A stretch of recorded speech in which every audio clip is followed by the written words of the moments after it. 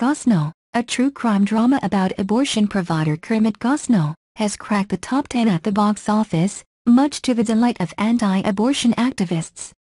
As the Daily Caller reports, the film, whose complete title is Gosnell, The Trial of America's Biggest Serial Killer, came in at number 10 in weekend box office receipts, with total receipts of an estimated $1.235 million.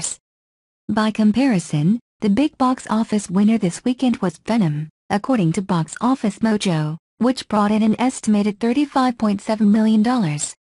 That the obscure film, produced by two filmmakers who turned to crowdfunding to raise money for the film, made the top 10 at all is nothing short of miraculous, writes Daily Caller writer Carrie Pickett, considering the barriers the filmmakers faced in getting publicity for the film. For example, Facebook refused to allow the film to be promoted on its platform. National Public Radio, NPR, refused to even discuss it, purportedly because the film's promotional material uses the words abortionist and abortion doctor. The book on which the movie was based was deliberately kept off of the New York Times bestseller list, despite what Pickett calls its successful sales. Even the judge in the Kermit Gosnell case sued to stop its release.